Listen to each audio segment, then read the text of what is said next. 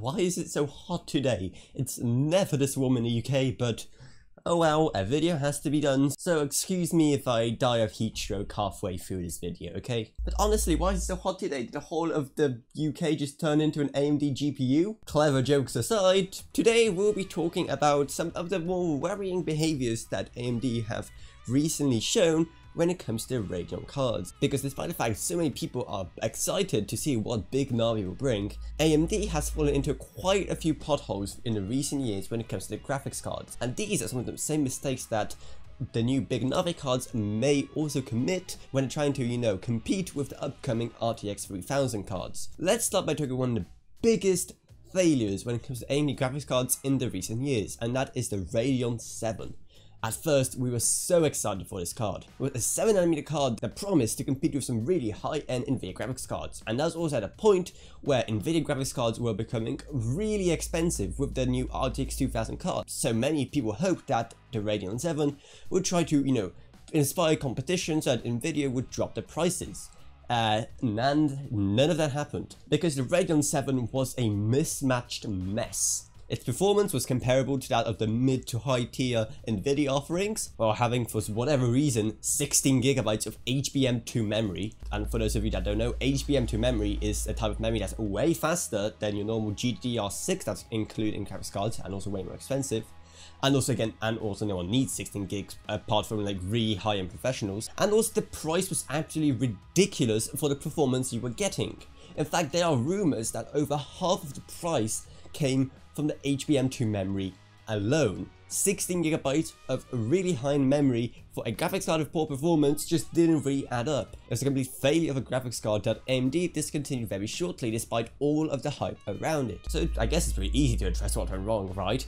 Don't include 16GB of memory in a card that doesn't even perform super well in the first place. In terms of memory, I think Nvidia has it down pretty well. 11GB on the flagship card, then all the cards down, then the next cards down having about 8GB all the way down to around the 2060 Super, and then for the really budget cards around 6 gigs of GDDR6 memory. Now quite a few years have passed since Radeon 7, so implementing HBM2 memory now is probably a lot cheaper, so if AMD find a way to do it in an affordable way, then that would be a great way to boost performance, because HBM2 does definitely boost performance. Having that really high band of memory does help, but they should only do it if it actually makes sense and is possible to do so on the cheap. Or maybe they could do something like having some of the lower end cards be on GDDR6, because let's be honest, their performance probably wouldn't change too much from HBM2 memory, but maybe they could just have the flagship be with HBM2, or maybe even have the vice flagship be HBM2 as well. And please don't price them as ridiculously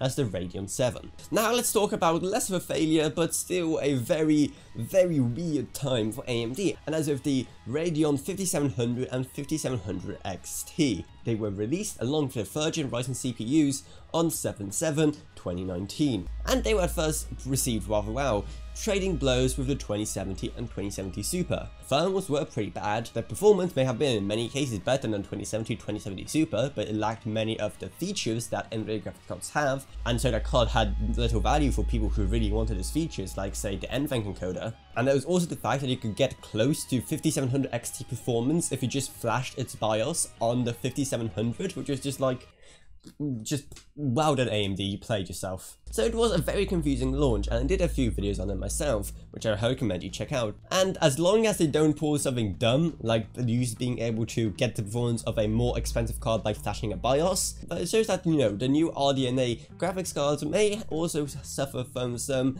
pretty big thermal issues. But what kind of makes it slightly less likely that they will be doing the same mistake is that, well, both Microsoft and Sony trusted AMD enough to have those GPUs in the new consoles, so clearly the thermals can't be that bad. But yeah, AMD, if you want people to buy more expensive graphics cards, don't have an option for users to get similar performance out of a cheaper card by just flashing a BIOS, because that kind of just shows how much of the performance you're literally just locking behind firmware. But let's talk about the Xbox Series X and the PlayStation 5, and what's also exciting is that both the 9th gen consoles will be supporting ray tracing, which means that these new graphics cards will probably support them as well, which is going to also make it a very weird situation, which I addressed in this video over here. I recommend you check it out, because this ray tracing race, which is a absolutely horrid tongue twister, is going to be quite an interesting thing indeed.